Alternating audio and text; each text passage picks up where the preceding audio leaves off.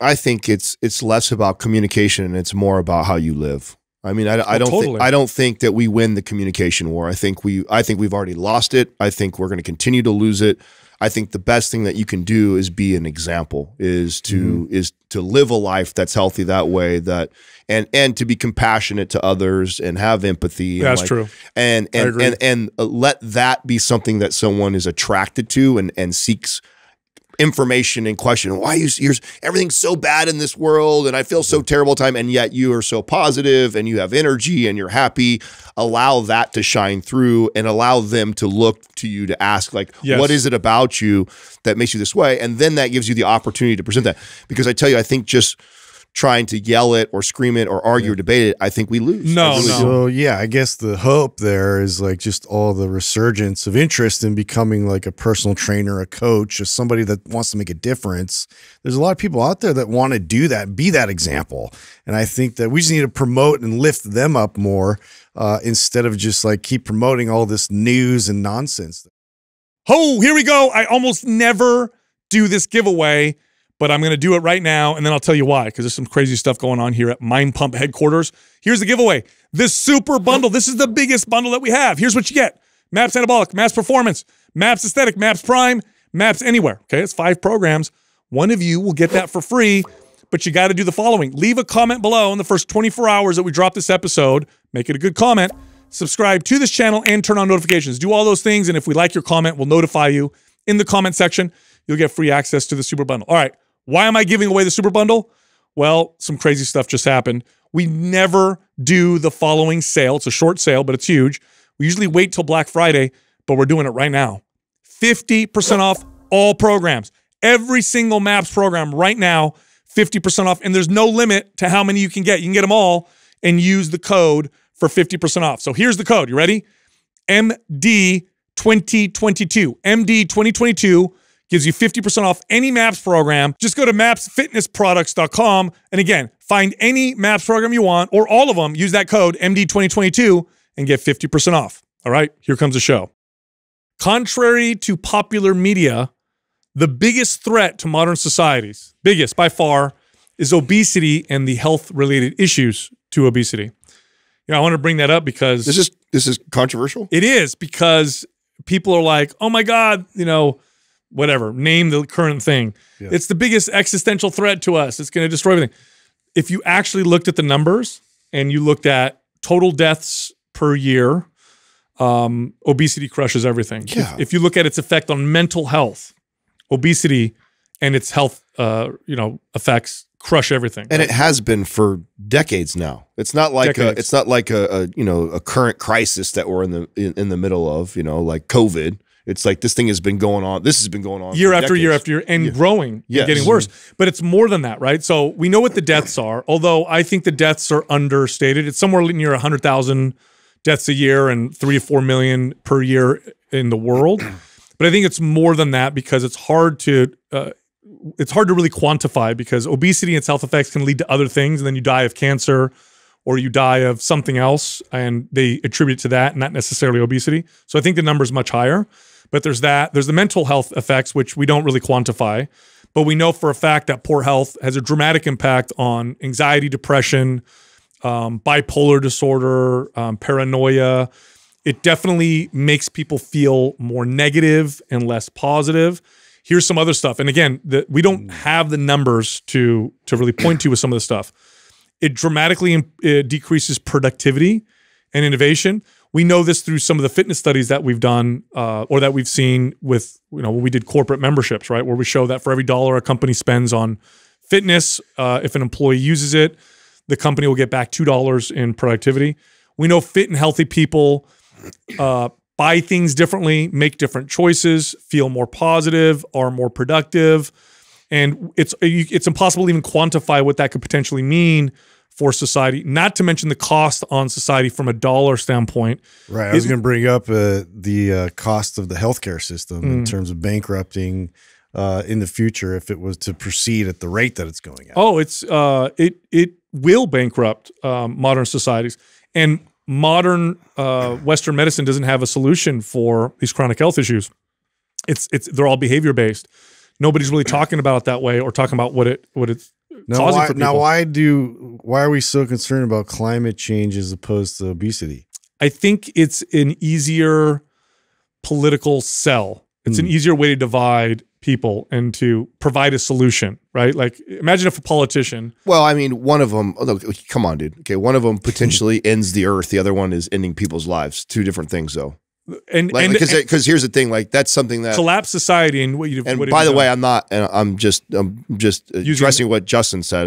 I don't necessarily agree or not or disagree as so much as like they're two different things. Like one is like a choice that people are making, right? People are making a choice personally to overconsume, right, and not take care of their health. Right. Whereas you potentially, Justin, polluting the earth is you're affecting my life, even if I'm a healthy person. Well, and so they're two different monsters. It's actually not, because if you think about it this way, what do humans have that makes us really good at solving big problems? What have we always done to solve biggest problems that we've encountered? Innovate. We don't know what the impact on being sick and unhealthy has on innovation. Just look at our markets, for example. So our markets respond to our needs and our wants. Go to the grocery store. This is an easy one to see. Look at all the food in there. What do the markets cater to? Convenience and palatability, right? Our habits, which are driven by our bodies and how we feel, because this is a filter through which you receive the world, that drives a lot of stuff. And so, think about all the money that goes into innovating. So are you saying that because there's so many people that are unhealthy that we can't divert that money towards other things? And there's unknown costs. Like, we don't know what advancements we would you could also make the case. I'm just going to play devil's advocate today. We could also make the case that all these sick people are forcing an urgency to innovate also. Like, if we were also healthy, we wouldn't have all these issues that were happening or that wouldn't be so alarming. And because they are so alarming and growing and becoming worse, now all of a sudden we're looking into these things. So you can make that case too. Well, let me ask you this: what group of people is more likely to innovate better and produce better? Yeah, healthy people or very sick people. That's fair. But I mean, the healthy people are going to innovate because there are so many sick people. If there wasn't so many sick people, maybe they wouldn't be trying to innovate. Well, think about where they would innovate. It would be much more proactive rather than reactive. Yeah. And what problems could we tackle? Yeah. Like, let me put it this way. If I could snap my fingers and change one thing that would have profound effects on everything, I would snap my fingers and make everybody healthy. Think about that. Mentally and physically healthy people. If all of a sudden everybody was mentally and physically healthy, not that could ever, obviously this is extreme, but imagine if we did that, what would that change? That would change everything. It would change parents, it would change companies, it would change markets, it would change the way we vote and the decisions that we make. So it has profound effects, and we're not even, and what's really starting to get a little worrisome is that right now a majority of Americans, a small majority of Americans are overweight, but a minority are obese. But that number's growing. I think obesity now sits at like 30-something%. Wait, what? You just said a small majority is overweight? A majority is overweight. Small majority meaning it's like 50-something%. So it's not like a big majority. I believe it's higher than that. Maybe look it up, Doug. Look it up. I believe overweight, like 20 pounds or more, it's like 60-something%, and then 40-something% is obese. So obese, I know, is not a majority, but we can look up. But 40, bro? That's like almost half. You're right. We're getting there. And I think a majority is overweight. Yeah, so let's look up overweight, but I know obesity itself is not a majority yet, but it's getting there. And what I'm noticing is that I think we'll be there in a decade. Probably. Yeah, no, for sure. The way it's Look at say, Doug. So we have 36.5% of adults have obesity. Okay, I thought it was 40. However, 32.5% of American adults are overweight. So you take those two numbers together, and basically that would be what about 69% of people like are overweight. No, because obese. No, it's not quite that way. Just look up what percentage of Americans are overweight. Just look up that number. Are they deciding that based on BMI? Yeah, unfortunately, that's what they're using. That's okay. Skewed. That's the best number we have. They keep throwing out obesity numbers here. The last time I looked, it was something like 60-something%. You know why? Because we're moving the market. I know. We keep moving we know everybody's fat. We keep changing the definition of it, right? We're not, if 32.5% of Americans are overweight, and then an additional 36.5% are obese, and I would take. I don't know if it's additional or if it's like one of those Venn diagrams. I don't. Does that make sense? Like, I'm pretty sure I read 60% are overweight. Nonetheless, which would make Doug's number right. 67. That would be 67 or 60. Yeah, 69%. Well, nonetheless, here's my point with this, because what you're starting to see with obesity, because obesity is a whole nother category. as that starts to become a majority, what happens is politicians and media start to push to normalize and also victimize. We've already been doing that. We are, and it's getting worse. Yeah. So now what's happening is, and this is going to happen in our lifetime, actually, probably in the next 10 years, you're going to start to see them be categorized as an oppressed class. And we're already seeing this. Weight loss is fat shaming. Weight loss is oppression. And you're going to start to see this more and more, and you'll start to see politicians come out, because this is a voter block, and because soon it's going to be a majority voter block, it's going to be normalized, and you're an oppressed group. And then targeting them will be considered bigotry. And this is when it's going to get really crazy. And it's just because we're here already, man. Yeah. I mean, look at it. I mean, heaven forbid you say anything about the cover model on Sports Illustrated. Yeah, I saw that. Yeah. Heaven forbid you say something. Yeah, I saw that. You say something and you're fat shaming. It's all. And here's the thing that the companies are smart. The companies that are jumping on this bandwagon are smart because they see the future. Yep. And I believe in the next decade or so, that is going to be the majority of our population, which makes the majority of consumers of products. So it's in their best interest to market to those people and normalize those people. Right. And as it becomes more in that direction, now I'm not saying we should make people feel bad. No, the answer isn't shame, but to normalize it is only going to move it, to your point that you started this whole conversation. Yes. It's only going to push us in that direction even further. Yes. It's not going to go the other direction. Do I think the answer is to shame those people? No, I don't think that's the answer either. Not at all. But to normalize it and to celebrate it and then to point out anybody who doesn't like it or disagree with it as a bigot, boy, are we heading in a dangerous direction. Very dangerous. And again, the downstream effects, we can't even quantify what this means. Look, let me ask you guys, as trainers, you guys have been doing this for a long time. How much of your client changed as they became more fit, besides just their fitness? Oh yeah. I mean, like night and day. Personality, personality, attitude. Like the way that they're motivated to be productive at work, like their relationships, everything, confidence, energy, sleep, sex, relationships. Yeah. I mean, everything. Yeah, there's you just operate better when you're healthy. I mean, bottom line. And so to not be able to promote that and think that that's a divisive thing instead of you're just trying to help people achieve a better version of themselves is absolutely absurd. Yeah. So my message to fitness professionals, because what will happen to a lot of people, and I remember being like this even as an early trainer, is you would see this message and it would just piss you off. And you'd be like, that's unhealthy. That's whatever. And what we need to do is we need to be empathetic, caring, but honest. You have to do both. Honesty. So this is the biggest thing right now. Yes. Who's going to be left that's going to be honest? Yeah. There's not going to be a lot of people left on it because they're scared. Well, I mean, what Sal's saying is so spot on though too, because it's such it's a fine dance here. You can't, because you got to be very careful on how. I mean, look what happened to Jordan. Yeah, you don't want to push people away. I mean, look what happened. Look what happened to Jordan Peterson. You don't have to be nasty Jordan Peterson about came it. out and made a comment about that, and he chose the wrong words. Totally did. Yeah, and so surprising. Yeah. So missed the mark. Yeah, really surprising for someone who I think is so well spoken. Tweeted out something in response to that, and that is not the way he communicated. That's not going to help anybody. It's not. No. So you have to find a way to communicate to people that look. We made our careers on helping people in this particular situation, and you don't help people like this by making them feel like shit or terrible. You got to be inviting. No, you want to be empathetic. You have to be caring, but you also have to be honest, and you have to, if they want help, you have to be able to help them. What does that say, Doug? 73%. Oh, wow. So it's even higher. 73% overweight. That's from 2017, 2018, which, by the way, I bet you exploded. I bet you, after the pandemic's even worse. Yes. So, I mean, this is a big problem. And we look at things like climate change, war, inflation, all this. Go ahead and do the numbers.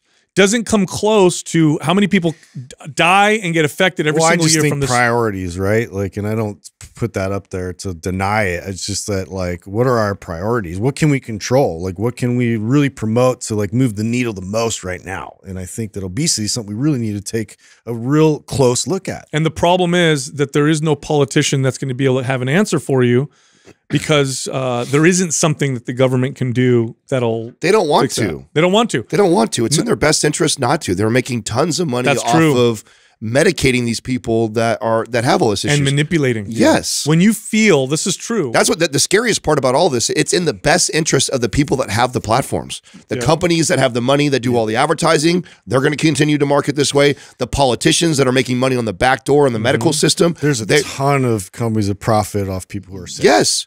That's a true statement. Totally. Like, and also when you, this is more of a wake up thing. It is. People need to wake the fuck up, because the messaging you're going to get is going to be completely the opposite of what we're talking about right now, because it's not in their best interest. 100%. And the pursuit, the healthy, proper pursuit of improving your health. Okay. So the way we communicate on the show many times, the pursuit of that is very empowering. So when you feel empowered, you're less likely to be manipulated or controlled or fearful. Right? When you feel like you have more control over your health, which really expands to the rest of your life, you're less likely to be fearful and manipulated. The people who are selling you shit or who control these things, they don't want that. They don't want a bunch of hard to manipulate people. They want people who are fearful and easily manipulated. Yes. So they're going to make you feel like conform without question. They're going to make you feel like you're a victim. It's not your fault. It's everybody else's fault. Oh no, it's perfectly fine. Oh no, it's actually, healthy and this is all cool. And because now they can manipulate you to get you to do what they want. And it's this is a nasty game that's being played. And because now overweight is actually a bigger majority than I thought, and obesity is getting to that point, this is a big voter block now. So when a majority of Americans are obese, who are they going to cater to? That. And what are they going to do? They're going to make you feel like a victim, and they're going to say everybody else is bad. Anybody who tells you you need to lose weight, they're being oppressive. Right. They're being bigots. They're fat shaming you. No. There definitely are people that fat shame, but that's not what's happening. So, and I wanted to bring that up because this is a big issue that everybody ignores. I think we ignore it because it requires more personal responsibility. It doesn't seem as scary. Right? I'm so about this. Unfortunately, and I'm in this space, so I should be optimistic, but I'm super pessimistic about this. Like I don't think it's only going to get worse. Yeah, I don't think we can win. Yeah. I don't think we don't have enough power or voice to combat the forces that are promoting the message that you're talking about. Well, I don't think we and add in the fact that that's the easier path. Yeah. People are always going to go with the path of least resistance. Yes. Yep. And making change, self-awareness, looking inside, working, saying seeking resistance. Yes. Avoiding addiction, all those things. That's hard. So, and then if all the messaging is telling you that the hard way is not the right way, or why go that way, or it's oppressive and all the things that you're saying, well, how do we win that? And to add insult to injury, the popular people, or the people getting the attention who are communicating weight loss and health do it wrong and communicate the wrong message. Right. I was just on a podcast, and the guy interviewed me said, how do you feel about when people go to the doctor, get bad, blood work back or whatever, the doctor says, hey, you need to move more and eat less. It's like, well, it's like telling somebody who's on welfare, struggling to feed their kids, oh, you know what you need to do? Stop spending money. You need to make more money and save more money. It's a basic advice. It's not that simple. We're behavior-based emotional creatures. It's much more complex than that. And so the problem is the messaging, and this is what we always try to battle, right? The messaging was just hype, motivation, hate yourself, beat yourself up, feel like crap, restrict yourself. That doesn't work. So now you're getting people who turn to, the fitness space and say, all right, I'm going to do something about this. Then they get this crappy information, doesn't work for them. It's a perversion of the message. Absolutely. So how do we solve this? We got to talk about this in real ways. We got to talk about this from a behavioral standpoint. We have to talk about what it really means. We'd have to talk about self-care and not self-hate, and how you should feel after a workout. You should not feel like you just beat the crap out of yourself. You should feel good. I think it's less about communication and it's more about how you live. I mean, I don't think that we win the communication war. I think we've already lost it. I think we're going to continue to lose it. I think the best thing that you can do is be an example, is to live a life that's healthy that way, and to be compassionate to others and have empathy. That's true. And let that be something that someone is attracted to and seeks information and question. Why you're everything's so bad in this world, and I feel so terrible time, and yet you are so positive and you have energy and you're happy. Allow that to shine through, and allow them to look to you to ask, like, what is it about you that makes you this way? And then that gives you the opportunity to present that. Because I tell you, I think just trying to yell it or scream it or argue or debate it, I think we lose. No. So yeah, I guess the hope there is like just all the resurgence of interest in becoming like a personal trainer, a coach, or somebody that wants to make a difference. There's a lot of people out there that want to do that, be that example. And I think that we just need to promote and lift them up more instead of just like keep promoting all this news and nonsense that just keeps bombarding And when us. I talk about communication, I'm referring to that, right? Yeah. I don't think you're not going to go and beat it into people because no one's going to listen. It doesn't work like that for anything. Definitely be the example. And then when people ask you, or like us, right? People seek us out. We don't hammer our show into people's living rooms or whatever. They'll seek us out. Communicate it in effective, empathetic, understanding ways. And remember, you're not talking to fitness fanatics. This is another thing I like to tell people in our space is we confuse, we think other people are like we are. No, they're not. You work in the fitness space. This is your passion. You're a fanatic.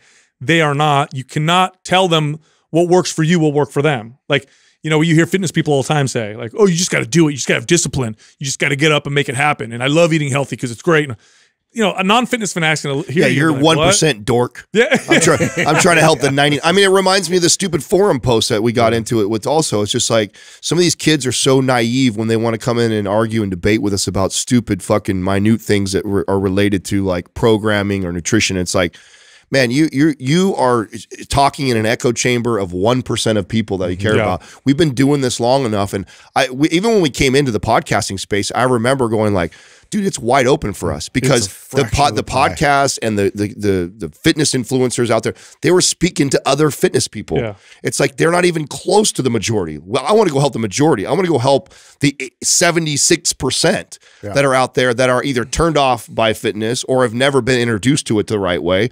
Like you guys can go all fight over the 1% who are already addicted to fitness and want to argue over fucking studies. I'm going to worry about trying to influence the majority who we're losing right now. 100%. That's the most important thing, and you got to communicate differently to them. And if you talk to them the way that you like to be talked to, and you know the other thing too is what they do is they not only talk to each other, they assume there are the fitness fanatics, but they also talk to the average person when the average person is in that short window of self-hate and extreme motivation. Like this is what the fitness industry targets.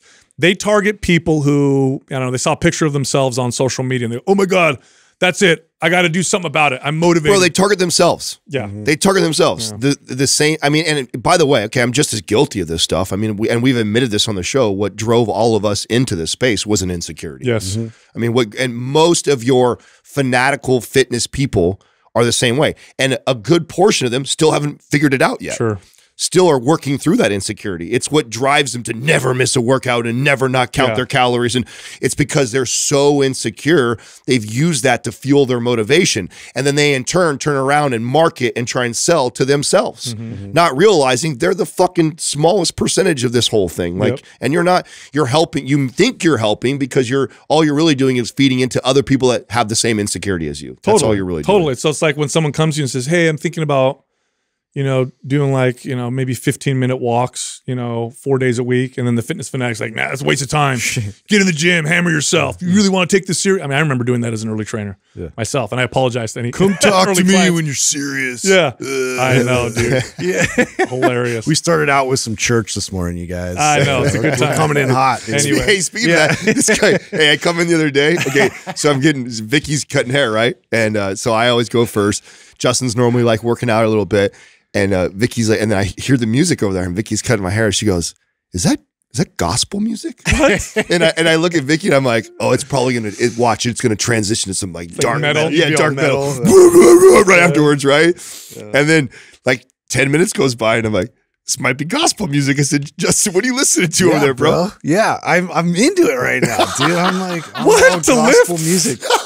I mean, I don't know, dude. It was like striking a chord with me. I think it's just because I've just been consuming so much negative, just information, news, whatever, dude. I'm just like thinking about world problems and everything on fire, and it's just like, and your devil music isn't helping. I need something to yeah, that ain't working, dude. Like it's not. It's just adding a little more grease to the fire. You know, I need something that's like uplifting and positive and like feeds my soul. So yeah, I started doing little gospel and working out. Yes, That's bro. great. Yes, dude, I died. Yeah. I seriously, I was. Yeah, dude, it's weird because like it reminds me, it has like a nostalgia to me because especially when I was in Chicago, I would go out and listen to live music and like, dude, real good gospel music, like it just like, oh, it's powerful. That's dude. true. Yeah. Have you ever heard Kanye and his group when they'll do some like gospel stuff? Have you heard something? Yeah, his Sunday church. Is that what it is? Yeah. It's pretty rad, dude. Yeah. I don't know if I can work out to it. Though. Yeah, it's not real. I mean, I was doing like a trigger session. I was crazy. I was dying laughing because it's so extreme opposite of what he listens to. Like, you know, like I have my, I get that. Like there's times when I feel the exact same way. That's typically when I listen to like country or like lighter music or when I do that. So, but I mean, that's not that far off from like my rock that I would listen to, where Justin's like death metal and then he went gospel. Well, like, there was a little bit of a bridge. Like I started getting back into like blues and like real soulful kind of music. And I love blues. You know, something's got some emotion behind it. Like all this stuff is just so artificially driven, like made in a fucking studio. Like, oh, this is the formula. This is pop. You know, I'm so over that shit. And then it just kind of led me back to like people that really emote through their music. And then it was like gospel was like, I think the best decades for music, I know, and these are not the decades I grew up in, 60s and 70s. I think that was like the pinnacle of like. Well, when you could probably make the case, and I'm not like his a musical historian like probably Justin is or whatever like that, but isn't that when a lot of like sounds and stuff was created, experimental sound, right? Like a lot of stuff, LSD, and I mean, there's a lot of factors to that for sure. Like, it was most everything we have today is connected somewhat to that, right? Like I mean, there somewhat of a modification or expansion on what was created. Well, general media, even if you look at movies in the 60s and 70s, there was a lot of original stuff, and slowly what's happened is that they figured out the formula to make money. So like literally I was at the movies the other day and a trailer comes on. It's another Jurassic Park. Yeah, but it looks I'm like, good. come on. But that's what they know. But they know that you're I gonna know. watch it. I mean, I've talked about this book before on the show. It's such a good read, you know, for this exact conversation. Hitmakers. Yeah. I think it's Derek Thompson, I think, is the author of it. But in that book, he would make the case that everything is tied to that. Sure. Like, so part of what attracts us to a sound, to a movie. A little bit of familiarity. Yes. Yeah. It has to have a little bit of familiarity, but then some sort of uniqueness to it, right? And so an originality to it. So it's a combination always of both. Something that is completely foreign, we normally don't like. But if it has some sort of... every studio bought that book. So they're all doing that shit. But that's why I'm always trying to bring up something like Raised by Wolves. I'm like, this is so original. Yeah. It just was like something like I never had seen before. So I get excited when I hear some music like that. It's like, oh my God, I've never heard this sound collectively. And again, there's the familiar element to it. It's like bringing in some blues, bringing in some jazz, or like, do you like funk? Hard rock or whatever. Oh yeah, I love funk. I love funk. I've been listening to Zap. You know Zap, More Bounce to the Ounce and Do Wah Diddy. And bro, I was in the car. 9 minutes that song is. It's the same shit over and over again too. Every once in a while, Wind and Fire, dude. That's my jam. Hey, speaking of media, now as of the airing of this episode, this will be out, but it comes out today when we're recording this. Ricky Gervais' special is going to come out on Netflix.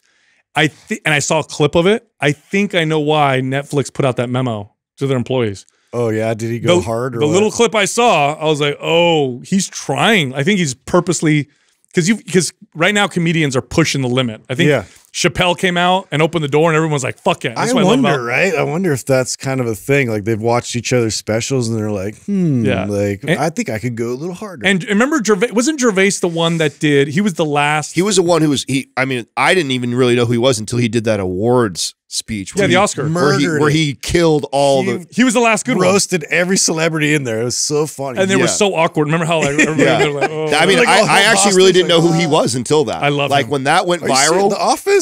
Huh? He came up with The Office. Well, I mean, he saw the American version. But I've seen the English version. Oh, you too. have? Yeah. So I mean, like really knew of him. Like that his stand up. That part of it. Like I recognized that's who that guy was. But before that, I really didn't know of him. Yeah. When that went viral, then I started. Bro, he goes so he's hilarious. He goes so hard. I can't wait. So do you think it's going to be harder than Chappelle's and stuff? I do. Oh wow. I do. Oh, that makes me excited. Especially because he's a white dude. He's a wordsmith, dude. He crafts laughs like, it comes in so like piercingly hard, like whenever he delivers it. And he's also like a white dude that comes out and is gonna make. I know he's gonna make jokes that are gonna be very that's a good point. Because Chappelle can get away with it, right? A little more, right? Yeah, of course he can. Yeah, Chappelle's like royalty when it comes to comedy, especially. So it'll be interesting.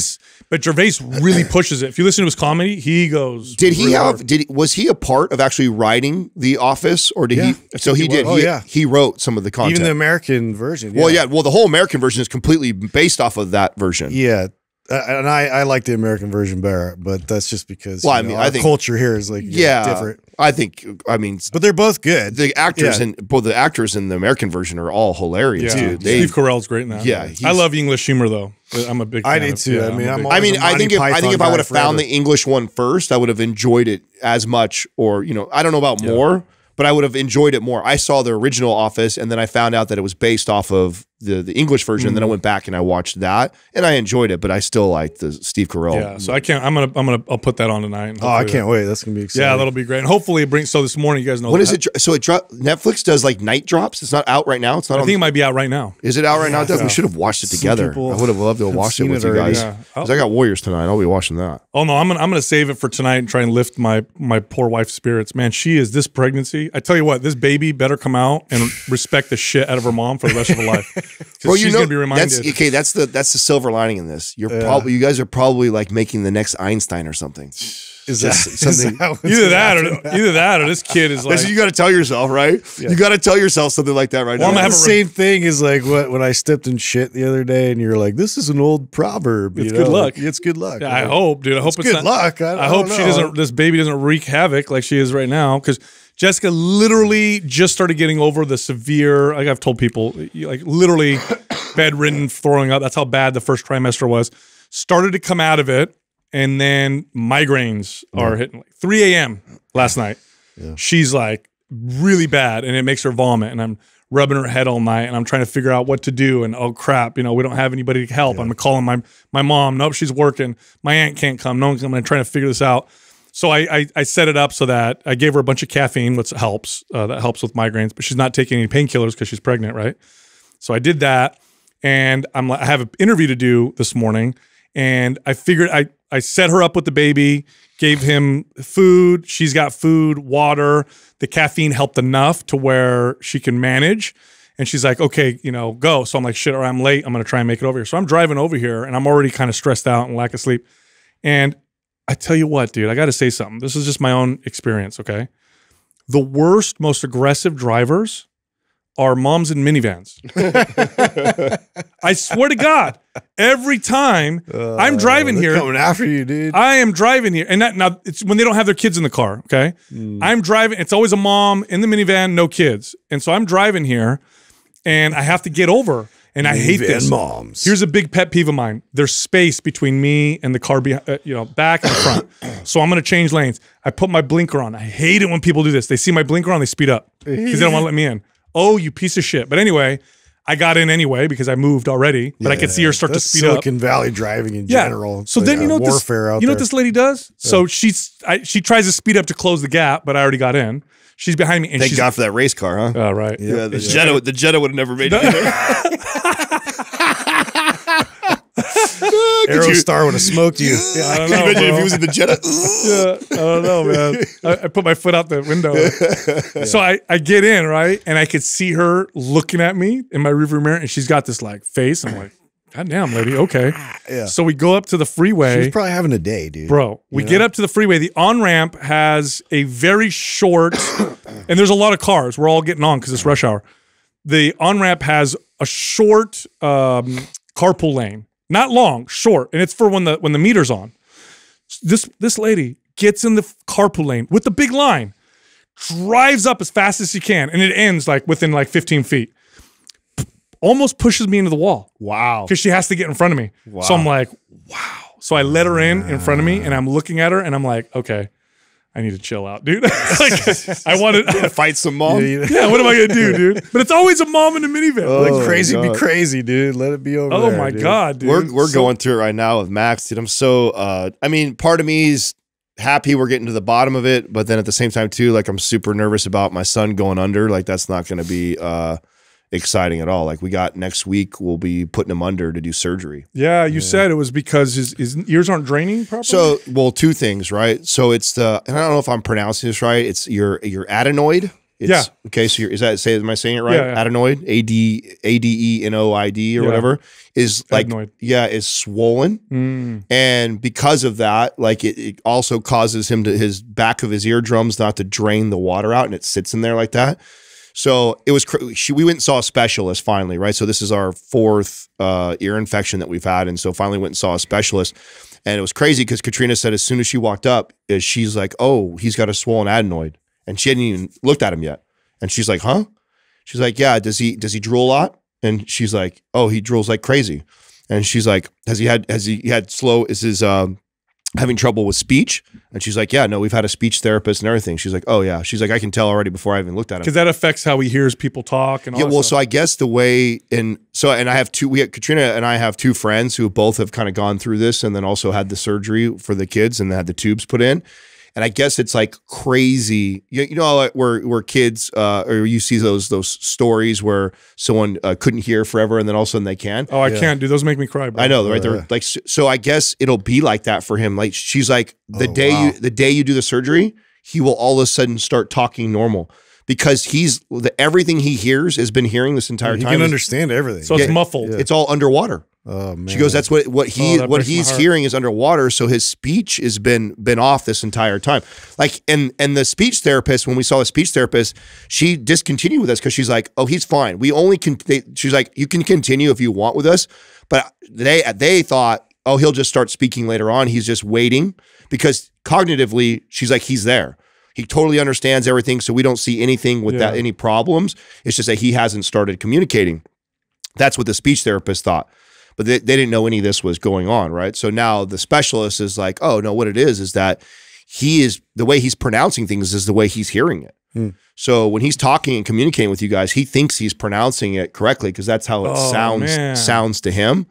So she's like, and you will notice it right away. It's going to be transformative for him. Oh, it's going to be totally transformative. So I'm excited we get to the bottom of it. We're gonna be able to fix it. Nerve-wracking. But yeah, just the thought of my son going under. Oh, I can't. At such a young age. Oh, that sucks. Katrina didn't know I was going to. Thank God for modern medicine for certain things, right? I mean, that's a classic example. You know, and I had a lot of people. You know, oh, you could go see a chiropractor for this, or maybe try some diet, things like that. And I guess it's common that it starts there. And this is something that, like, back when we were kids, they weren't really aware of this.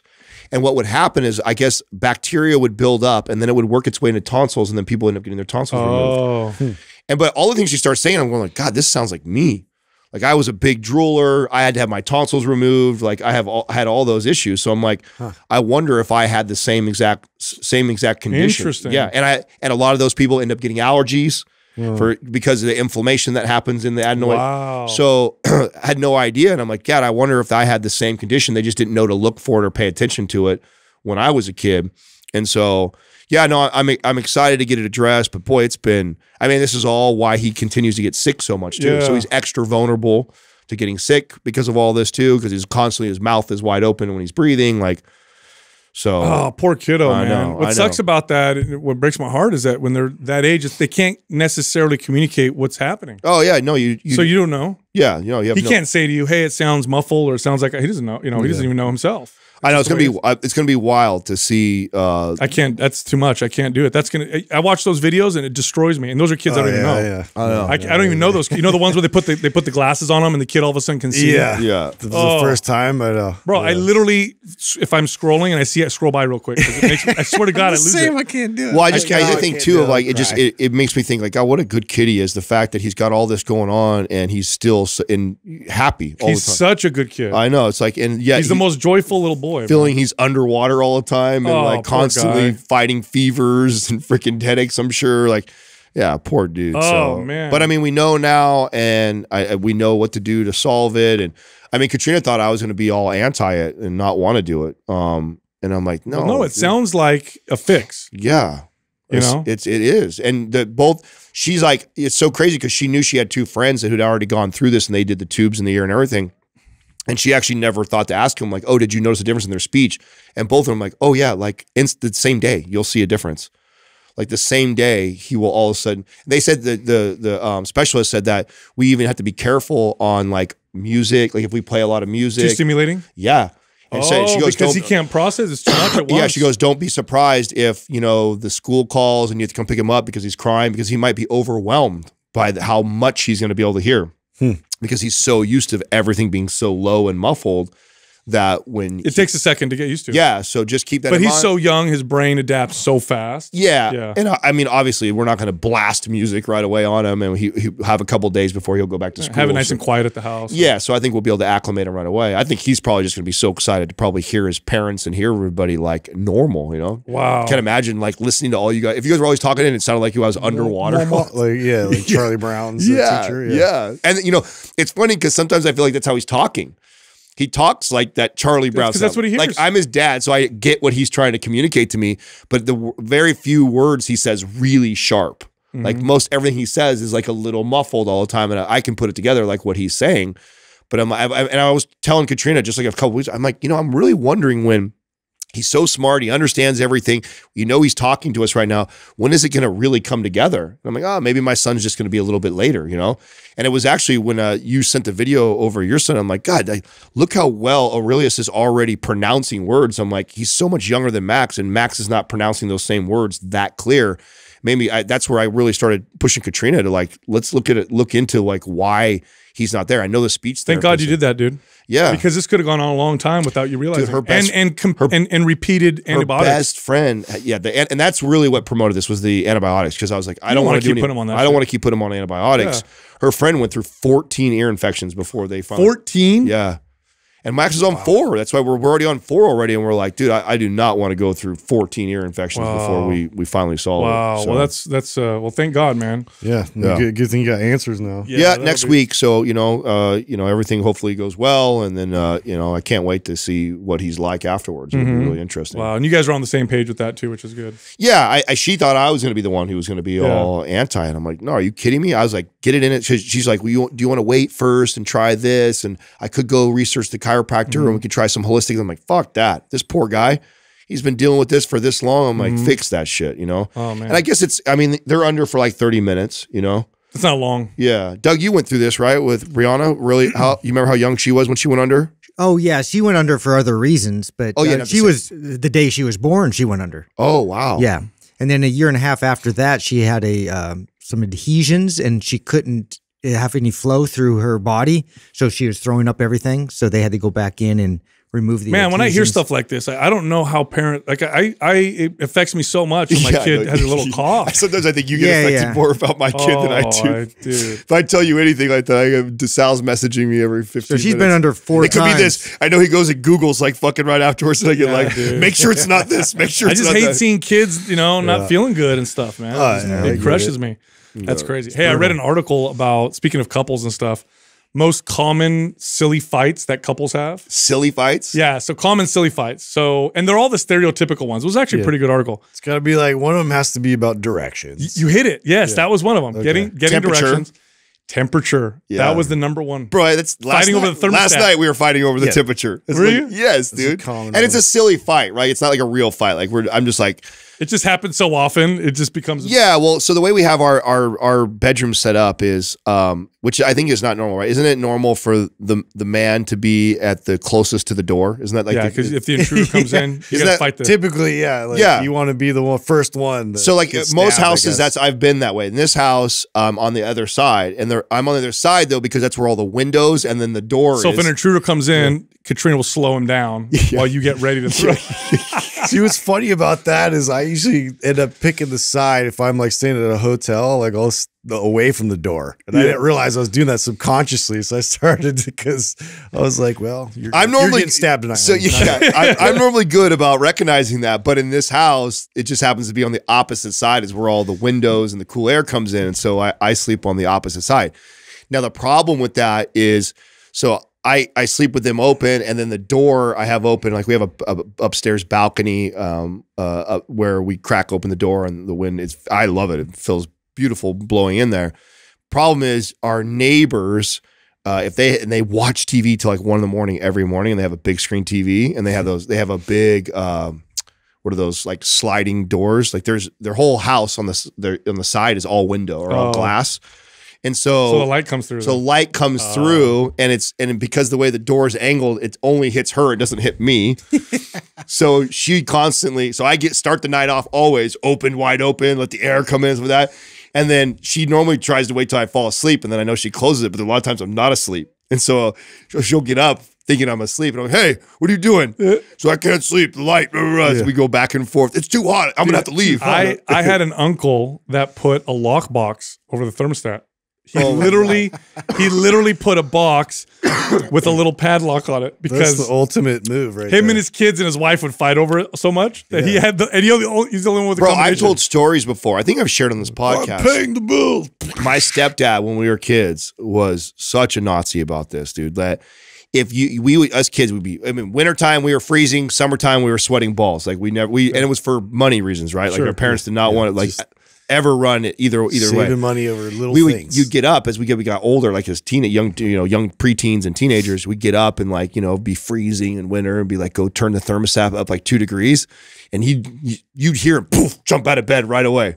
Open the bed. Who turned on the thermostat? It's like, God damn, we moved like 1 degree up, dude. Just trying to get a little bit of heat, Dad, before we go to sleep. And Dad's spider senses. Oh my God, my grandparents were the best about this. My grandma and grandfather would literally be, "Are you cold?" And they would go get blankets and jackets for us. So we'd be in like we're dressed like we're outside in the house. Bro, so I don't. The answer. I don't understand then why Chili has not figured out a commercial for this, because I feel like it's the number. I bet you they've saved so many marriages. 100%. It is like it's definitely saved. Because if you here's the thing that there's a funny commercial there. Like there is. They have to do that. And if so people don't know, it's a pad that goes under your it's on top of your mattress under your sheets, and it uses water to cool or heat, and it literally almost negates your heater or your air conditioning. If your bed is cool or warm because of that you can turn everything off, and it makes that big of a difference. So it would save money,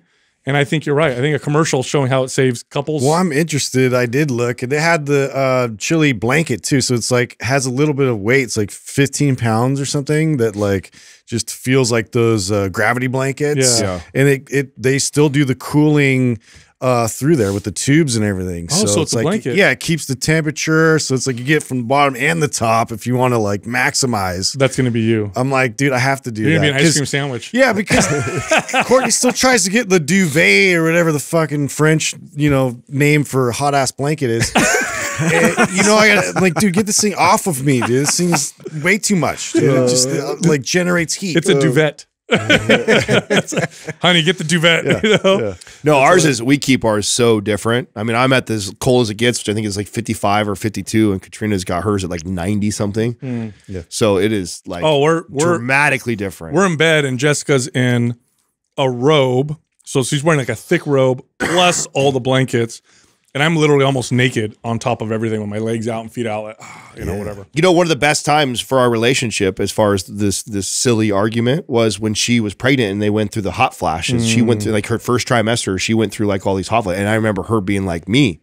And I'm like, see, this is how I feel every day. See this? See how you feel right now? She's like, oh, you feel pregnant? Yeah. Like, well, not quite. Yeah, right. That's exactly what it blew up. I'm sure that blew up. You lost that argument? Yeah. Well, pretty sure I still lost. Not that uncomfortable. Yeah. But I mean, I think for the first time ever, she realized how uncomfortable you feel when you just run hot. And I'm like, I just run way hotter than you do most of the time. And so, and you can only strip down so much. You can bundle up. You can get in a robe and put 3 blankets on, shave everything. You go all the way, dude. It's still gonna be hot. But you can only peel down so much, and if the room is hot and you run hot, you're miserable. Speaking of like silly sort of conversations like that, like have you guys ever had that like weird debate over like what you're gonna do when you die? Like you can be cremated, you can be buried, and all this, and like you come up with like ideas. So there's an idea out there. This is so weird you're talking about this. I was just thinking about this yesterday. Dude, you can take, so I know yours is hilarious with like the whole like having a party and all that and like parading you around. I want to do this, dude. Like you could take your ashes, get cremated, and you could turn it into a vinyl record. Wow. That you could just like have play like forever. I'm like, so if you could do this, like what would you put on the record? Would you do? Yeah. I wouldn't put music. I would put me saying something. Yeah. So my kids could play it, and it's me. Well, yeah, you could nice. maybe you could do that, but also have like some of like the ultimate playlist. You know? Yeah. I'm all sentimental. Justin's like, what? I put music like, on don't you want to like also enjoy it? Like, hey, there's Grandpa's tunes. Wow. Like, I don't know, man. I don't know if I'd want to be cremated either. I don't think I want to be cremated. Oh, you're gonna get buried? I think so, dude. You're buried. I don't want them to reanimate. You're cremated too, right? Yeah. Me, Doug. What are you? I don't care. Doesn't matter to me. Oh wow, you're like roll the dice. Well, Yeah, I mean, whatever. so we'll all decide. Chop me up. Whatever's cheapest, then we're doing. Chop me up and eat me. I don't care. We're like, wow. Can we see the budget plan, please? Doug really didn't care, so whatever's cheapest, that's what we're doing. We'll cremate you and turn you into a dumbbell. We'll sell it on eBay. Buy Doug's ashes in a dumbbell. You know what actually made me think about the burying thing? I was watching.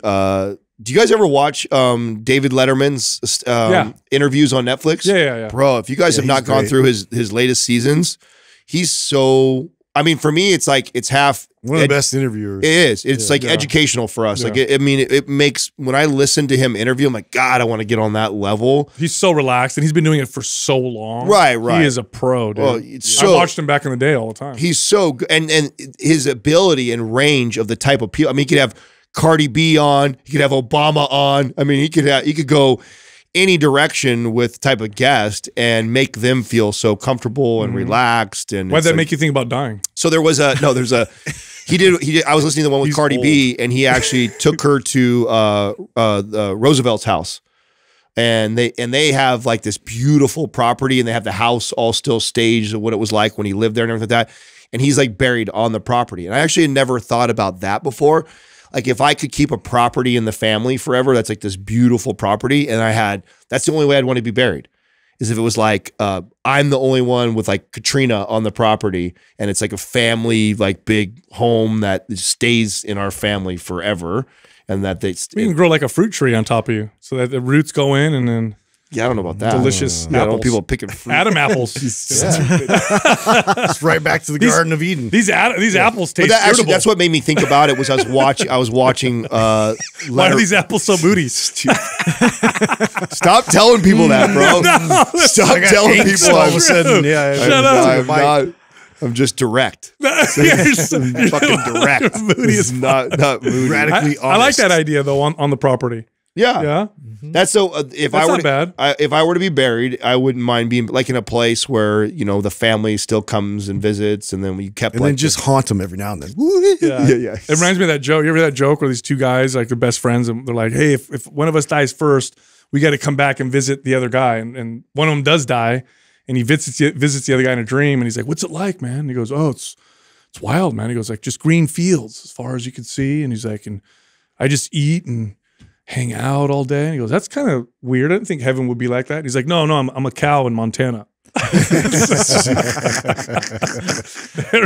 So stupid. Hey, speaking of cows, what a great commercial transition, bro! You totally set that. Hey, you get a 10 out of 10 for that one. Listen, this is a 10 out of 10. Is this real, Doug? I'm reading this right now on the TV here. It's real. It's real. They're giving away 7 pounds of meat when you first sign up for the Butcher Box right now. That's like your arm. Ribeyes, drumsticks, and burgers. 7 pounds. So it's ribeyes, drumsticks, burgers, 7 pounds worth for free in your first order of Butcher Box. This is a great deal, especially how expensive meat is right now. Yeah, no kidding. What a crazy giveaway. 7 pounds. And there's no contract, right? You sign up and you can cancel. Yes, correct. Whenever you want. So technically you could take advantage of them if you want. Doug and I cooked some ground beef together this last weekend. You do It was a special moment, to be sure. Why guys always try to make us jealous? I know. Hey, hold on. Is it like throwing that in there? Is it like the movie Ghost, except this time it's your hands and the meat together? Just manipulate the grill Doug comes spatula. around me. I'm like, "Is this how you do it, Doug?" No, more like this. More like add some seasoning. No, your like hands this. are touching in the ground beef as you're like smashing. Less hips, Adam. Less hips. So what you guys make?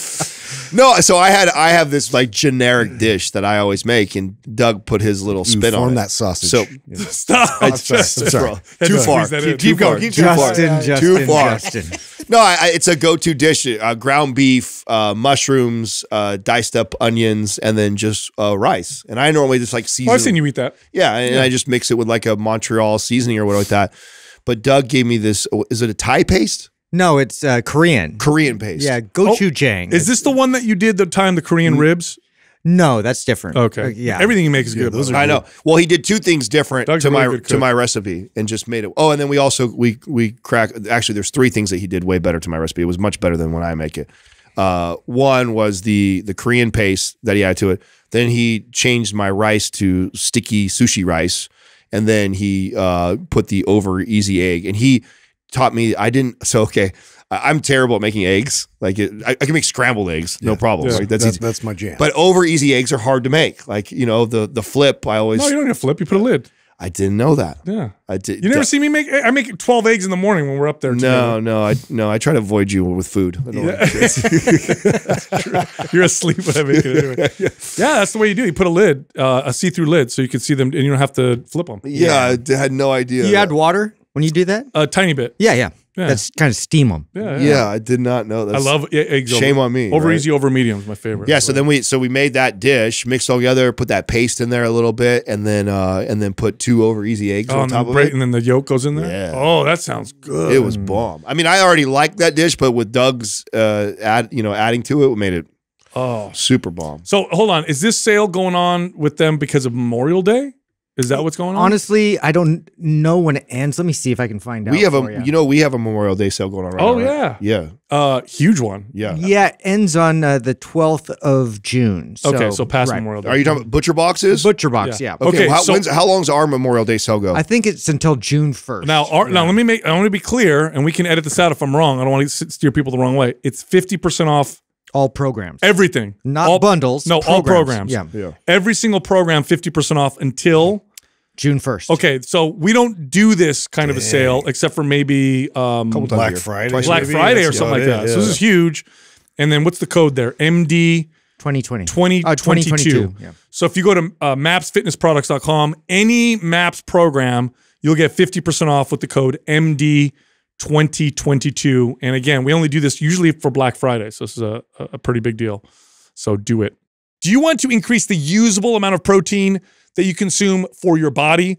Would you like to digest your carbohydrates and fats better so that you get more energy, less digestive issues? Do you eat a high-protein diet? You got to check out this company, Bioptimizers. They have digestive enzymes designed for fitness fanatics. So you take these when you eat, you get more utilization of your protein, you get better digestion, you feel better, improves recovery, reduces inflammation. I use them all the time. It really makes a big difference with my digestion. Go check them out. Head over to mindpumppartners.com, click on Buy Optimizers, use the code MINDPUMP10 for 10% off. All right, here comes the rest of the show.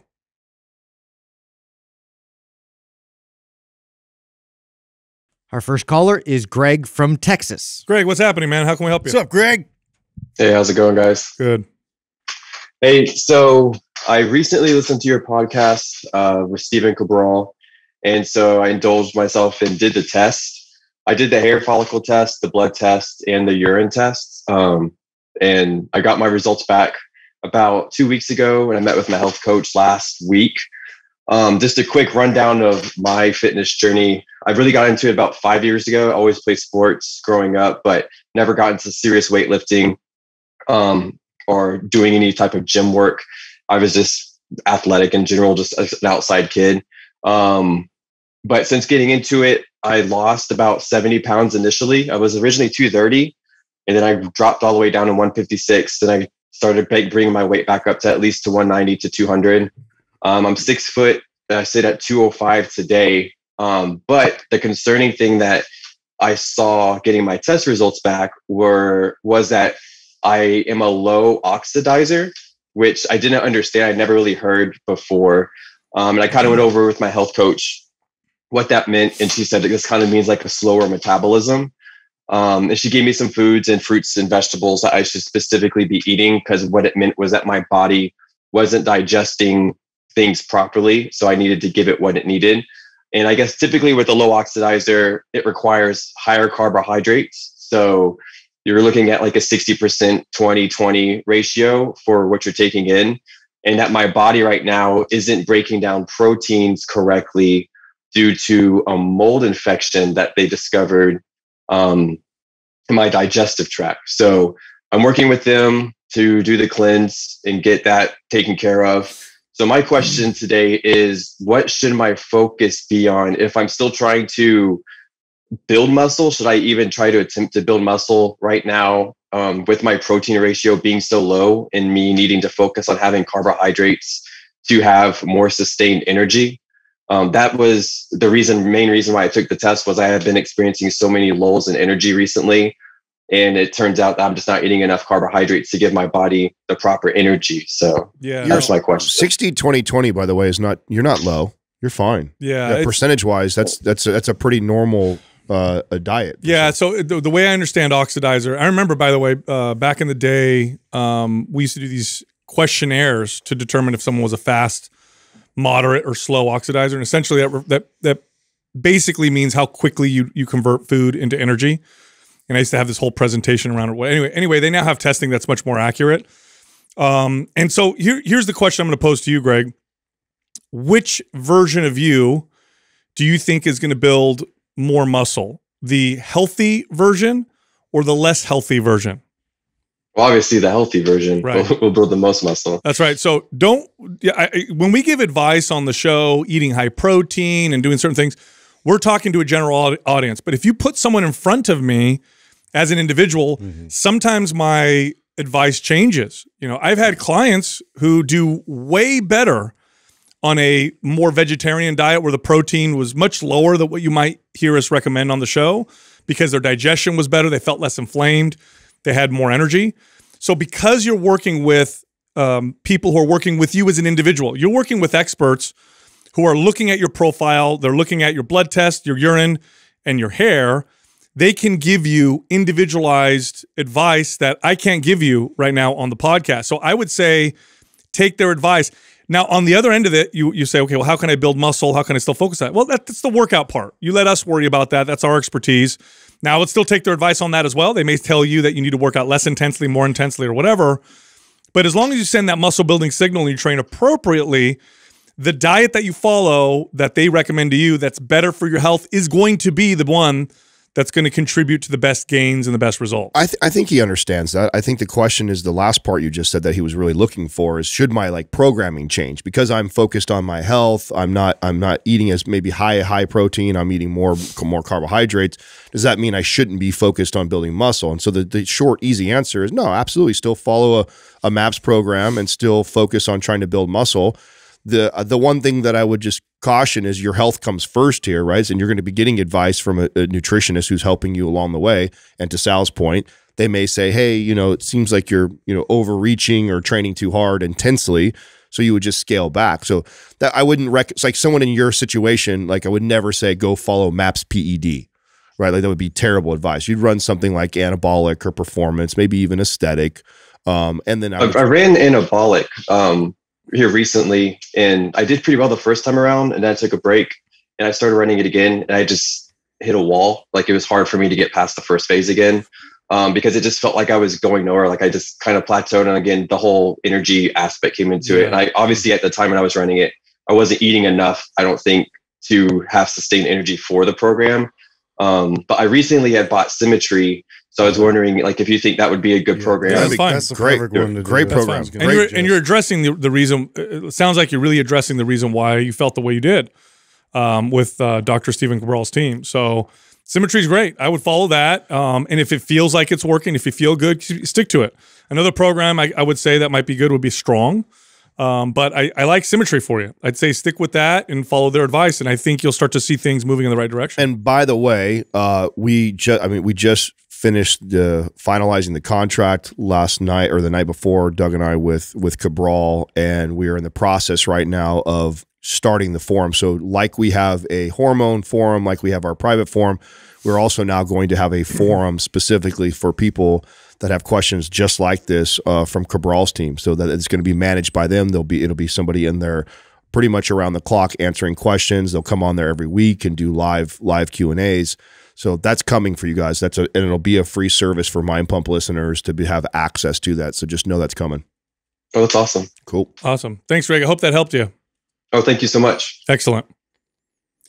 Yeah, so I'll use an example, kind of what I was talking about, because I do think this is an important point to make. We've made it before, but I think can't be stressed enough. You know, you look at like people on the extreme end of the diet spectrum, like Dr. Paul Saladino, right? He's a big carnivore athlete, advocate, I should say, where, you know, eat mostly meat or all meat, no carbohydrates whatsoever, no fiber. And for him, it radically improved his health. Now, generally speaking, a carnivore diet is inferior to a balanced diet when it comes to building muscle. There's tons of studies that show this, that eating carbohydrates and fats and having a balanced diet is probably better, or definitely better for performance and strength. But in his individual example, those were terrible for him, because whenever he ate anything aside from meat, he had an immune response, inflammation, reaction. So for him, the best diet to build muscle was the carnivore diet. So I'm using an extreme example, just kind of illustrate what I'm talking about, where if your health is bad, I don't care what you read or what you hear as the advice. If it's not working for you and you feel your health being poor, don't stick to it just because you heard, you know, podcasters and influencers and read a study on it. At the end of the day, your individual body is what counts, not what works for most people. Yeah, getting yourself healthy is the utmost priority always, and so that's why it's always going to shift in terms of whatever you're doing or whatever advice, you know, general advice we're kind of putting out there to the individual. What's going to move the needle the most is to have all of your systems working at its optimal ability. And I was going to kind of suggest symmetry, just because I always feel like if there's something you're working on health-wise, like to also like kind of slow down and take that time to address other things. So maybe it's like joint health, and maybe it's like, you know, stability, mobility, things that like you would totally not have as much fun doing, but he's low energy right now, and it's something that he can kind of focus, and it tends to kind of mirror that process nicely. I like that advice because I got the impression that that's what really he was looking for. I think I don't think we need to convince him anything about what he should or shouldn't do diet nutritionally. I think he's on board with that. I think his big concern was, now that I'm focusing on my health and really trying to get that in order, can I still try and build muscle simultaneously, or can I still train in a manner that would be, you know, advantageous to lifting and heavy and building muscle? I think that's where what he was really searching for. So, and I think the answer to that is, but you still listen to your body, right? Like anabolic, I think, is great. I think symmetry is great. But if you're going along and it's taxing and you're not recovering, like, then I would scale back on the intensity on that. But more than likely, with him feeding himself in this manner, he's probably going to feel better. He's probably going to feel great. He'll build more muscle. You start He's going to build more. And I was referring to the written part of the question, where he's pretty specific, and it's like, how can I build muscle with lower protein intake? How is this going to work when I'm eating so many carbs? You know, that's why I wanted to address that. And I know there's people listening who may feel better on a diet that is not the quote unquote ideal muscle building diet.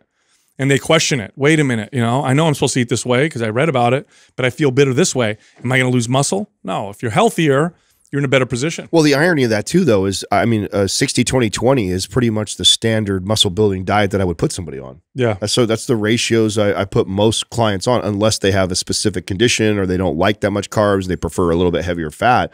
But for the most part, a 60-20-20 is a very balanced, normal split, and you can build tremendous muscle off of that. Our next caller is Rachel from Illinois. What's up, Rachel? How can we help you? Hey, guys. Thanks so much for having me on today. You got it. All right. You want my question? Yes, I do. Okay. So I'm a full-time personal trainer. I've been doing this for 8 years. And then I'm struggling right now because I'm full-time training in the gym as well as teaching classes, and I'm virtually training people, still coming off of COVID. Some people prefer to do the virtual stuff still. And I'm struggling to get motivated to train myself. And I know your guys' background as trainers and stuff like that. I didn't know if you had any advice for someone like me who's in the gym all day, active and all that, but I just can't find the motivation to actually train myself. I like this question. Yeah. Do you want, is it just because you want to get out of work because you're in the gym, so you're like, I want to leave when you're done? It's more so, I think, like just to get out of there, or just there's so many distractions from other people coming up and interrupting me if I get into my workout. And I don't know if that's avoidable, but just kind of getting in my old routine. I used to train 5 days a week, break it up. And now I'm struggling to even like get into a routine where I'm feeling like I'm actually building strength. I mean, I'm maintaining because I'm active all day, but I'm just not finding like that 5 days a week where I'm like lifting heavy or making any gains in general. I remember that. You guys remember that when you manage gyms and it's like you work out in the gym you worked in, members would come up and get your all the time. Yeah. People staff. That's why I love the over the ear big headphone trend. Yeah. I love that trend. And then the hoodie. Yeah. I love that trend came so he could hide. You know what I used to do, Rachel, is I used to work out at a different gym. So I managed gyms, and then I used to get interrupted because clients. I'd work out, and then I'd hear my name on the intercom. You know, Sal up to I was the general manager, right? So Sal up to the front desk. I have to answer a question. Member would come up to me. Staff member would come up, and my whole workout would get ruined. So what I used to do is I'd have my time to work out, which usually was from 12 to 1:30, and I'd leave and I'd go work out at another gym. Now you may not want to do that, but I would ask you: are there other forms of physical activity that you do enjoy? Besides working out in the gym? That goes along the lines of the tip that I was going to give that I think has been crucial to the 2 decades plus of training that I've done is I've been in this situation multiple times, and what has helped me is completely shifting my focus or my goal. So sometimes it's hard to get motivated to go back and do kind of this same thing that I've been doing for 9 years of getting stronger, getting leaner, building some muscle. It's like, how about radically shifting like your focus? Like when have I ever trained just to get a bigger vertical or to move faster or to be more mobile or, pick an exercise that you never do, like a Turkish get up and get really good at it. Like I think that helps fitness professionals when you've done this for a really long time. Sometimes the same old lifting to be strong, lifting to look good goal all the time gets boring. Yeah, totally. And so I love when I get in a rut like this, if I feel that way, I'm like, well, you know why I feel this way? I'm so tired of chasing that same bullshit. I've already done it. I've already proved myself I can get hella ripped. I've already proved I can get hella strong. It's like, but you know what I haven't done? I've never got really good at a Turkish get up, or I've never said, I'm going to write a program to increase my vertical by 6 to 8 inches and see if I can do it. Like that has always helped me to get out of those ruts and to just kind of refocus and switch my goal. Yeah, totally. To piggyback on top of that, I would get in that same mindset, but I would sign myself up for something else that I could learn a whole new technique, a whole new modality, something that's like really stimulating that, I knew I was going to suck at it for a while and I had to like practice it continuously. Cause then that drove me a bit more to incorporate that in the workouts. And then also, who benefits from that is your clients. Oh yeah. I was just going to say that. So it's just one of those things. Like there's plenty of those now out there. And I've been looking at them a lot and that's one of my things where I'm like, doing this is amazing, but also if I was still just being a trainer, there's so many of those like modalities that are popping up out there that are so interesting.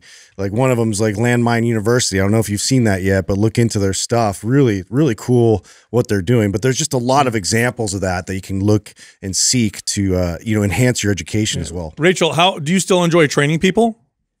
Yeah, I love my job. That's the thing. And I do love actually listening to your guys' podcast. I've came upon it like a couple months ago, and it's really helped me with new ideas and just like information and stuff. So I feel like that way, like I'm learning new things to do, which I then do myself. So that's been really helpful. And I do like that idea. I enjoy all sports.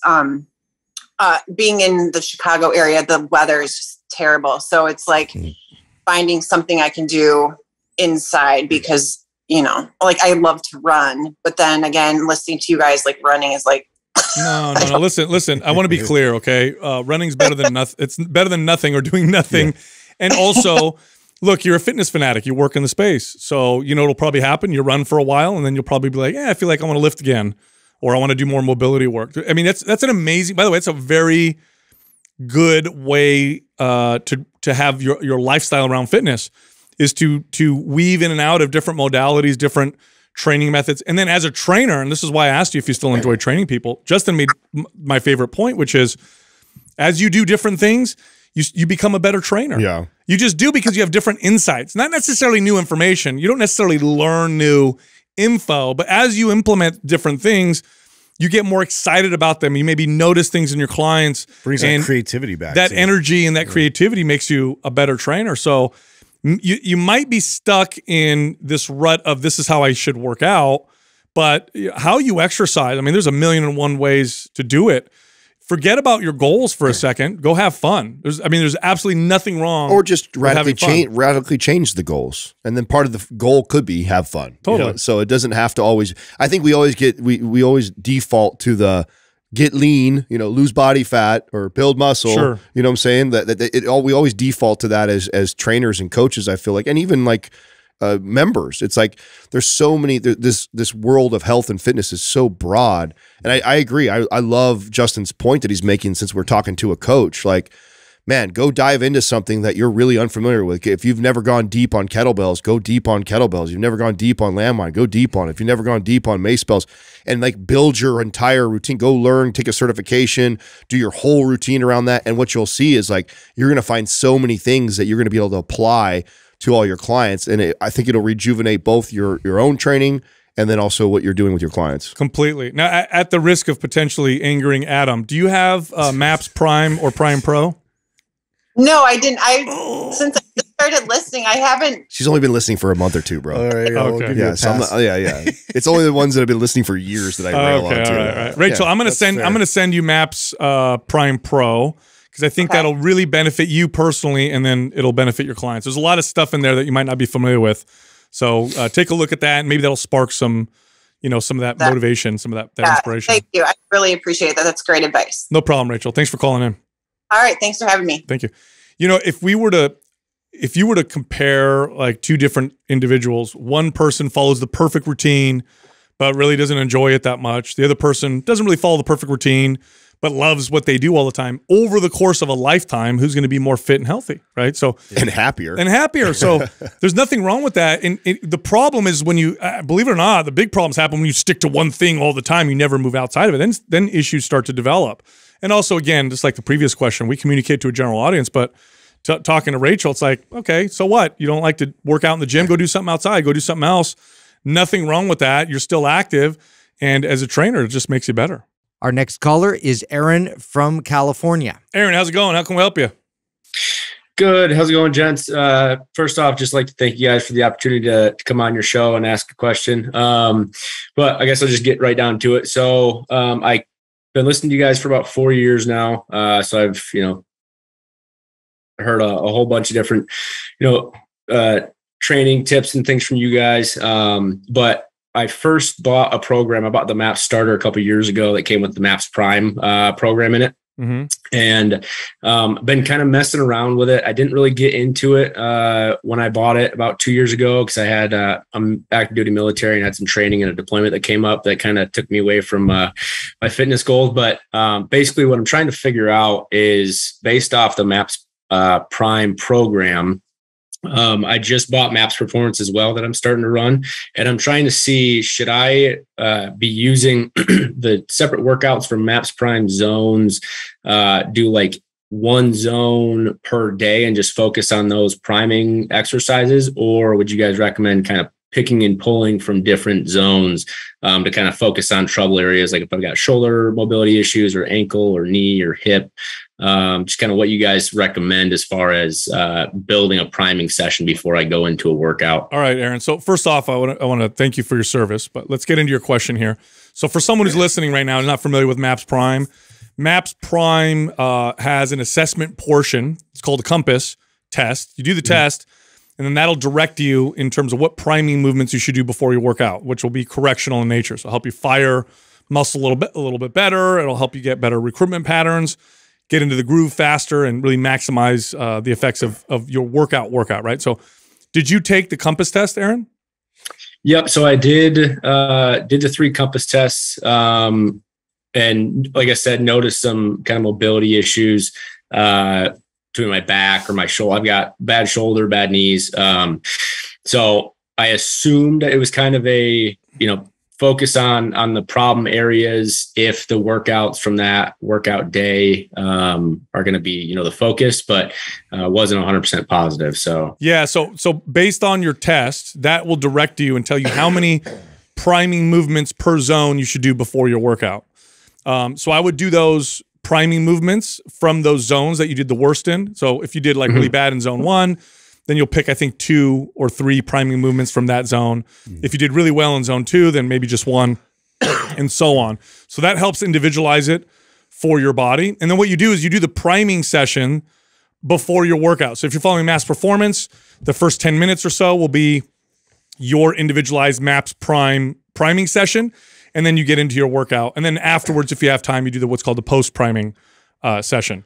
And that's how it's individualized, and it'll work alongside with your body, in essence. To add a little bit to that, because this is a good question for a lot of people that have the program and have the similar type of question. Sometimes what happens is someone will take these compass tests and they fail like miserably, and there's like all kinds of issues going on. And then in that case, I normally tell someone to pick, maybe 2 areas to like really focus on. And every time you go on, or like what you notice helps you move better, the best in the workout. And then we'll eventually work our way through the rest. So I don't know how many areas that you saw issues in. So if you had like 4 or 5 things that were really glaring, I might pick just 2 of those and say, let's fix these 2 big rocks. Like, let's say in your case, because you mentioned knee, right away what comes to mind for me is like hip and ankle, right? Or you mentioned shoulder, so I'm looking at the shoulder mobility stuff, right? So I might pick 2 or 3 movements, one that helps your shoulder, one that helps your hips, one that helps your ankle mobility, and those become your staple priming movements every single time before you work out. In addition to that, you want to get in the habit of doing that as much as you can, because we're working on mobility in a joint where you lack it. Then it doesn't hurt to do that 2, 3, 4 times a day. So now that you have those priming movements, the idea is I always do this before I lift. And when I'm watching TV or down hanging out with the kids or doing something, like I'm always trying to do these little movements to 5 improve. minutes. And this is where we kind of individualize it, because it depends on the severity of what you need to correct. Right. So you'll notice like the distance, like for instance, it took for you to get your hands to touch the wall, or your elbows all the way back, or, and just in terms of your external rotation, of your shoulder. So if depending on the severity of it, like I would repeat those movements, like whenever you think about it throughout the day. Like this is just one of those things we're reteaching the body that this is a priority to be able to maintain and hold this type of position and to get in this range of motion. So the more frequently you can do that and connect with it. This isn't about like intensity and this isn't an exercise where it's damaging. This is something where you're reprogramming your body to be able to form into these positions. Okay. Yeah, that makes a lot of sense, actually. All right, perfect. Cool. I'm glad we could help. Thanks, Aaron. All right. Thank you very much. You got it. Yeah. If people really knew the value of proper priming, I mean, everybody would do it. Well, it's a little complex, right? That's why I like that question, and I like addressing this, because if you own Prime, and you've got a lot of issues going on, it could be a bit overwhelming. Definitely. It could be like, oh my God, I failed all 3 tests. Where do I start? What do I do? And do I do it before workouts? Don't even do another workout, and all I do is Prime? So, it also presents one of the greatest challenges that we had building MAPS fitness products, right? Is we knew that there's such an individual variance that there's no such thing as a single digital program that's great for everybody. So it's like we took some core principles that we know would help the majority, but the idea of this podcast, the forum, the community that we've built is to be able to give people access to these big rocks that we think they'll help them, and then teach them how to modify it and mold it into for themselves. Yeah, for themselves and their lifestyle. And we try and simplify it, right? Because that was the biggest thing, was like I know a lot of these like movement assessments and from physical therapists and really like brilliant people that and they're pretty elaborate. But it's like, how do you apply that? How do you apply that every day? How does this make sense to your everyday average person? And so to simplify it, we need to keep having these conversations to be able to get people to understand. Like there's a simple way to address it and move the needle the most. Our next caller is Aubrey from Nevada. Aubrey, what's happening? How can we help you? Hi, how's it going, guys? First of all, I just want to start like saying thank you, just like everybody else. I've learned a lot from you guys. It's helped with schooling and everything, so I really appreciate it. Awesome. Nice. I want to start kind of just giving you some background on my life. So I go to the University of Nevada, Reno. I'm studying kinesiology and nutrition. I'm a senior, so I'm almost done. I have another year left, but I also work 2 jobs. So I work a full-time job, have about 16 credits usually on a typical semester. And then I also have a part-time job at a PT clinic. So I'm very, very busy. So I get up around like 4:45 every morning to get to work at 5:30. And then I work pretty much till noon to 1. And then I go to school until around 3. And then I work at the clinic from 3 to around 7:30 to 8. So super busy. And I'm just kind of wondering how to program around that. So I have a very unpredictable schedule, things like that. I've been trying to follow programs, some of your guys' programs, but it's just very difficult. So I'm just kind of wondering how I can program around that and when I should prioritize like sleep and things, because I have to get up so early. And if I go to work out sometimes after work, I won't be getting very much sleep. Yeah. Well, Aubrey, before Sal steps in and answers this, I have a question for you. Have you had the hamburger tacos at Taco Shop? I haven't. Oh my God. Bro, what a so sin. Man. You have to I wish we could send you some right now. It's downtown from you. Okay. You said the taco shop? Yes. Okay. I'll have to go there. You will have to. It's a little alleyway. It's hard to find. Okay. But look up Taco Shop, and you got to go there and you get the hamburger tacos. The cheeseburger. Oh, excuse me, cheeseburger. Excuse me, cheeseburger tacos. Thank you. Cheeseburger. That's like an abomination right there. Oh, American food. It is amazing. So Aubrey, first off, I want to say you're a champion. I mean, you are. It sounds like you're paying your way through school. Quite the workload. You're learning a lot. You're working hard. Yeah. Like you are a champion. It's not always going to be like this until you have kids, and it'll be like this again. But I'll say this, okay? So sleep has got to be our priority, okay? It has to be a priority because if your sleep goes down, your workouts don't matter anymore. So make sure you prioritize sleep.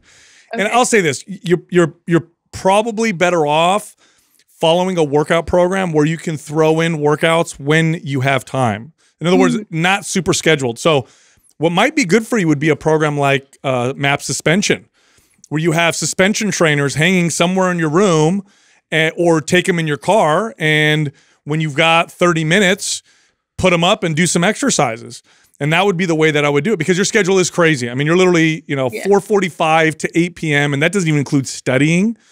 So it sounds crazy to me. And it sounds like you might have like 1 or 2 days off during the week, like Saturday, Sunday, which you probably want to sleep most of the day. Yeah, I have Saturday, Sunday off. And yeah, Saturday is kind of like my I don't want to do anything day. Sure. And then on Sunday, me and my boyfriend basically meal prep all of our meals throughout the whole week. So that way I'm not eating because if I don't meal prep, I won't eat. Yeah. So we do that Sunday. And then those 2 days I kind of don't even worry about trying to get into the gym because it's like I need those 2 days to just kind of like reset. Of course. Yeah, you're a badass. I would get do you have MAP Suspension? No, I don't. Right. I'm trying to work through MAP Symmetry right now. Because I noticed that I'm very unsymmetrical in my side to side, from my right side to my left side. So I've been trying to work through that, but like I haven't even gotten through a full week and I'm supposed to be starting phase 3 this week. Yeah. So, well, if you want to follow MAP Symmetry, then the way I would follow it is I would do some when you can and then wait till the next. Yeah. In chunks. I mean, that's another way you could follow MAP Symmetry. So I know it's laid out a particular way, but you have to modify it because your lifestyle is so hectic. I like MAPS anabolic 1 day a week and then suspension trainer sprinkled throughout when you can through the week. So if I could mold like a full body workout once. Yeah, 1 day a week you hit everything and choose the day that you feel the best. You got the best rest and you feel great. You make sure you get one good lifting full body routine out of MAPS anabolic. And then I would have that. I love the suspension trainer advice. I would have that tool at my house somewhere strapped up to where, oh man, I got a little 15-minute window or 20-minute window right now and I feel pretty good. Like I'm going to go over there. Or maybe I've been sitting studying for the last 2 or 3 hours. Yeah, I just want to take a break and move for 15 or 20 minutes. I'll go get out on my suspension trainer and do some moves on that. I like that. So if I were to customize something based off of what I'm hearing from you, I would love to see you train 1 day a week at a full body MAPS anabolic type of routine and pick one of the 3 days every week whenever you can fit it in there. And then the other times, I love the advice that Sal gave with a suspension trainer. So that would be that's a good idea. My advice. Yeah, just break it in chunks. I mean, you're going to get it when you can get it. And so you'll know what that looks like. And if there's somewhere around where you can hang that strap, at work or, wherever you can get it, or do pull-ups where it's available. So, rubber bands are good for this as well, but I like this. I like the advice of suspension trainer. Doug's going to hate me for this, but we're also creating something right now that I think would be perfect for you. I know. Oh, man. I wish we could promote it. Don't give it away. I was thinking the same thing. Yeah. So we got something for like someone just like you who has. We've been thinking about your needs. Yeah. So for now, I think the advice that we're giving, hook you up with the program stuff. So I think that's a good place to start. But look out for what we got coming in the next couple months. We'll send you anabolic and suspend. Do you have anabolic? I have anabolic, yes. Okay. Well, we'll send you suspension. We'll send you suspension. By the way, so what do you study? Are you going to be a physical therapist? Is that what you want to do? Yeah. So I'm studying kinesiology right now at UNR. And then I'm minoring in nutrition. And then hopefully I'm going to start applying to PT school this year because I graduate next spring. So hopefully I can get into PT school by next fall. Look into Luna. Okay. Luna is a company that allows physical therapists to kind of moonlight like Uber. And really awesome, way less paperwork. You actually make more money too. And it's totally changing the physical therapy industry. So look into Luna. It's a great company. Cool. Yeah, I think I remember that episode you guys talked about that. And I was like, that's a good idea. So totally. Thanks, Aubrey. Thanks for calling in. Yeah, best of luck to you. Thank you guys. You got it. I will say this, right? It's not ideal to live your entire life this way where you're like just grinding all the time. But I will say this. This is a phase. The time to do it is when you're that age. You don't got kids, you don't have those responsibilities, and this is when it's a good time to see what you're made of and to push yourself and to set yourself up so that later you don't have to do so much, right? Oh yeah, no, it's the most ideal time to really push and grind and establish that foundation that then you can kind of pull yourself out of. Now, that being said, when you guys say push and grind, I'm thinking push and grind on all these things that she's having accomplished. The gym should try and complement. Correct. Yes, right. That's what I mean. So Absolutely. I think that's the mistake that probably I made at this age. You grind everything. Right, you grind everything. It's like no sleep, and saying shit like sleep's overrated, I'll do it when I'm dead, shit like that. It's like, so you're also smashing it. Grinding at the school dance. Yeah. You gotta stop doing that. Right, you're grinding everywhere. And this is a perfect example of she's killing it in so many other aspects of her life that, the workout piece, you actually don't want to take the same probably approach and mindset as you have at all these other things. And you should be thinking more, what can I do to complement? Well, it should always be that way. Yeah. Your exercise routine should always be designed or applied in a way that improves the quality of your life in the current context of your life. How can I work out in a way to make my life better right now? And that means your workouts are going to change as your life changes. So yeah, but somebody at this age sometimes will misinterpret that feeling of like pushing in the gym as like, oh, what do you mean sometimes? Probably most of the time. And then what you don't realize is, and I'm glad you started with the number one thing that we want to focus on is sleep first, because then you sacrifice the sleep, and then what you don't realize is how that kicks up cravings, and then now how making good food choices. Effect all this. Yeah, right. And then you're adding caffeine. That's right. Then you're adding caffeine, and then you're next sleep thing you know, deprived. you're smoking crack in the back alley. It's just crazy. It just escalates. You don't want to do that. Yeah, real fast.